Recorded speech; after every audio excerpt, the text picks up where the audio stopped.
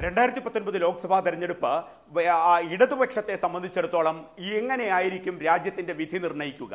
അതിൽ കേരളത്തിന്റെ ശബരിമല ദേശീയ തലത്തിലേക്ക് ഒരു ക്യാമ്പയിൻ മോഡാക്കാൻ CPM ശ്രമിക്കുകയും പക്ഷേ പരാജയപ്പെട്ടു പോയി എന്നുള്ളതിന്റെ തെളിവുകളും ഇപ്പോൾ പുറത്തു വരികയാണ്. ആ തെളിവുകൾക്ക് അടിസ്ഥാനമാകുന്നത് CPMന്റെ ഔദ്യോഗിക പേജിൽ പ്രത്യക്ഷപ്പെട്ട ഒരു ക്യാമ്പയിനാണ്. ആ ക്യാമ്പയിൻ 2019 ലോക്സഭാ തെരഞ്ഞെടുപ്പുമായി ബന്ധപ്പെട്ട് ശബരിമല ആദ്യം ഏതു തരത്തിലാണ് ശബരിമല വിഷയത്തെ 2019 ലോക്സഭാ തെരഞ്ഞെടുപ്പുമായി ചേർത്തു വയ്ക്കാൻ CPM ആഗ്രഹിച്ചത്, ഏതു തരത്തിലാണ് CPMന്റെ തന്ത്രങ്ങൾ ആവിഷ്കരിക്കപ്പെട്ടത്, അത് കൃത്യമായി പറയുന്നത് തീവ്ര സ്വഭാവമുള്ള ചില നിലപാടുകൾ ശബരിമലയുമായി ബന്ധപ്പെട്ട് എടുക്കുന്നതിലൂടെ, രാഷ്ട്രീയ തീരുമാനം എടുക്കുന്നതിലൂടെ ഒരു മൈനോറിറ്റി കൺസോൾട്ടേഷൻ ഉണ്ടാവുക, അതോടൊപ്പം ഹിന്ദു വിഭാഗത്തിൽ ഒരു ക്ലാസിനെയും കൂടെ ചേർക്കുകയാണെങ്കിൽ ഒരു 45-50% ഇടയിലേക്കുള്ള വോട്ട് കൺസോൾട്ടേഷൻ ഇടതുപക്ഷത്തിന് അനുകൂലമായി വരുമെന്നും ആ വോട്ട് കൺസോൾട്ടേഷനിൽ ഊന്നി നിന്നുകൊണ്ട് കേരളത്തിന്റെ അധികാര ഭ്രമണത്തിൽ ശക്തമായ സ്വാധീനം ഇടതുമുന്നണിക്ക് ഉണ്ടാക്കാൻ സാധിക്കുമെന്നും അവർ വിലയിരുത്തിയിരുന്നു.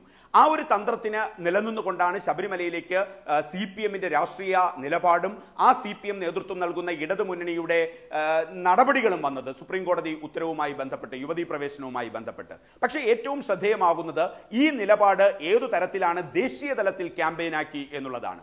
അത് എങ്ങനെ വിജയിച്ചോ എന്നുള്ളത് അവസാന ഘട്ട വോട്ടെടുപ്പിന് മുമ്പ് ഇനിയൊരു 59-60 മണ്ഡലങ്ങൾ മാത്രമാണ് വിധി എഴുതാനുള്ളത്.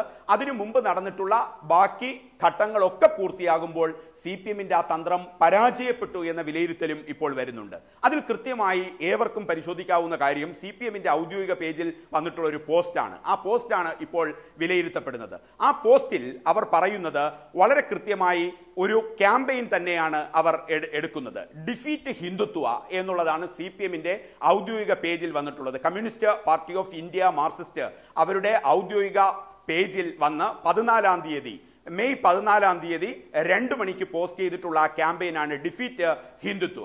ആ ഡിഫീറ്റ് ഹിന്ദുത്വ എന്ന ക്യാമ്പയിനോടൊപ്പം ചേർന്ന് നിന്നുകൊണ്ട് BJPക്ക് അവർ കൊടുത്ത ഒരു വിശേഷണമുണ്ട്. അത് മഹിളാ വിരോധി BJP എന്നുള്ളതാണ്. അങ്ങനെ CPM തന്ത്രപൂർവ്വം ദേശീയ തലത്തിലേക്ക് ശബരിമലയെ കൂട്ടിക്കെട്ടിക്കൊണ്ട് മഹിളാ വിരോധി BJP ക്യാമ്പയിൻ ദേശീയ തലത്തിലേക്ക് കൊണ്ടുവരാൻ അവർ ആഗ്രഹിച്ചിരുന്നു. പക്ഷേ എങ്ങനെയാണ് ഇക്കാര്യത്തിൽ ആ ചർച്ചകളൊക്കെ ഒരു വഴിവിടലിലേക്ക് മാറിയത്? അത് ശബരിമലയുമായി ബന്ധപ്പെട്ട് കേരളത്തിന്റെ സ്ത്രീ സമൂഹം ഒറ്റക്കെട്ടായി ക്രോഡീകരിക്കപ്പെടുകയും അവർ എതിരഭിപ്രായങ്ങൾ രേഖപ്പെടുത്താൻ തുടങ്ങിയതോടും കൂടിയാണ്. എന്തായാലും CPMന്റെ ബൗദ്ധിക തലത്തിൽ ഇത്തരമൊരു ചർച്ച അവർ ഉണ്ടായിരുന്നു. ആ ചർച്ച അവർ തുടക്കമിട്ടതിനു ശേഷം ഔദ്യോഗികമായി അവരുടെ സോഷ്യൽ മീഡിയ ക്യാമ്പയിൻസിലേക്ക് ഉൾപ്പെടുത്തി പോസ്റ്റ് ചെയ്തിരിക്കുന്നത് 14 മെയ്യിലാണ് അത് ഒഫീഷ്യലായിട്ട് വന്നത്. എങ്കിൽ കൂടിയും അത് തെരഞ്ഞെടുപ്പ് പ്രചരണം മൂർധന്യത്തിലെത്തുന്ന ഒരു ഘട്ടത്തിൽ അതത് ക്യാമ്പുകളിലേക്ക്, അതത് സംസ്ഥാന ഘടകങ്ങൾ വഴി രാജ്യത്താകമാനം വിപുലപ്പെടുത്താൻ CPM തീരുമാനിച്ചിരുന്നു. അതിൻ്റെ ഒരു ഔദ്യോഗിക വേർഷൻ മെയ് 14 ഔദ്യോഗിക വേർഷനായി പുറത്തു വരുന്നത്. ഈ ഔദ്യോഗിക വേർഷൻ മെയ് 14 പുറത്തു വന്നതിന് ശേഷമാണ് ഈ ചർച്ചകളുടെ ഒരു പരിസമാപ്തി എങ്ങനെ എന്നുള്ളൊരു വിലയിരുത്തൽ ദേശീയ തലത്തിലേക്ക് മാധ്യമപ്രവർത്തകരടക്കം കൊണ്ടുപോയത്. അപ്പോഴാണ് അതത് സംസ്ഥാന ഘടകങ്ങളിൽ നിന്ന് റിപ്പോർട്ട് വരുന്നത് ഇങ്ങനൊരു ക്യാമ്പയിൻ അടിത്തട്ടിൽ രൂപപ്പെടുത്താൻ, അടിയൊഴുക്കിന്റെ തലത്തിലേക്ക് രൂപപ്പെടുത്താൻ CPM സംസ്ഥാന ഘടകങ്ങൾ തീരുമാനിച്ചിരുന്നു.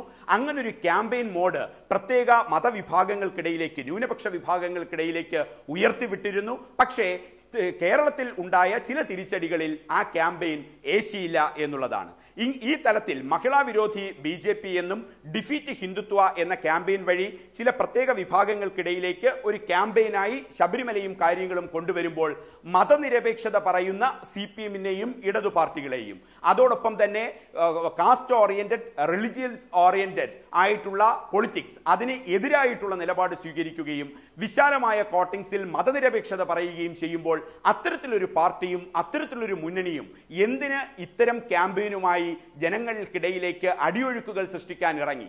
ഇപ്പോൾ പുതുതായി വരുന്ന വാർത്തകൾ പ്രകാരം ഈ ക്യാമ്പയിന്റെ ചിത്രങ്ങളും അതോടൊപ്പം ഇതിന്റെ തെളിവുകളും ശേഖരിക്കുകയാണ് മറ്റു പാർട്ടികൾ തെരഞ്ഞെടുപ്പ് കമ്മീഷനെ സമീപിക്കാൻ. കാരണം മതപരമായ ചിഹ്നങ്ങളോ മതപരമായ അവസ്ഥയോ തെരഞ്ഞെടുപ്പ് ക്യാമ്പയിനിൽ ഉപയോഗിക്കാൻ പാടില്ല. അപ്പോൾ CPM ഔദ്യോഗികമായി തന്നെ ഡിഫീറ്റ് ഹിന്ദുത്വ എന്നുള്ളതും മഹിളാ വിരോധി BJP എന്നുള്ളതും കൂട്ടിച്ചേർക്കുമ്പോൾ അത് ശബരിമല ഒളിഞ്ഞിരിക്കുന്നുണ്ടെന്നും ശബരിമല പ്രചരണ വിഷയമാക്കരുതെന്ന് പറഞ്ഞ CPM തന്നെ ശബരിമല പ്രചരണ വിഷയം ദേശീയ തലത്തിലാക്കാൻ ഉദ്ദേശിച്ചിരുന്നു എന്നതിന്റെ തെളിവുകളായി മെയ് 14 പുറത്തുവിട്ടിട്ടുള്ള ഈ ഒഫീഷ്യൽ ക്യാമ്പയിൻ മോഡ് അതിന്റെ ഹൈലൈറ്റ്സ് അടക്കമാണ് ഇപ്പോൾ പുറത്തു വരുന്നത്. ഇങ്ങനെ ഉള്ള രീതിക്ക് എതിരെ ഈ ചിത്രങ്ങൾ സഹിതം തെളിവുകളായി തെരഞ്ഞെടുപ്പ് കമ്മീഷന് മുന്നിൽ പരാതിയായി ഉയരുന്നു. ഈ പ്രചരണം CPM പരാജയപ്പെട്ടു എന്ന് രാഷ്ട്രീയപരമായ വിലയിരുത്തലുകളും ഇപ്പോൾ പുറത്തു വരുന്നു.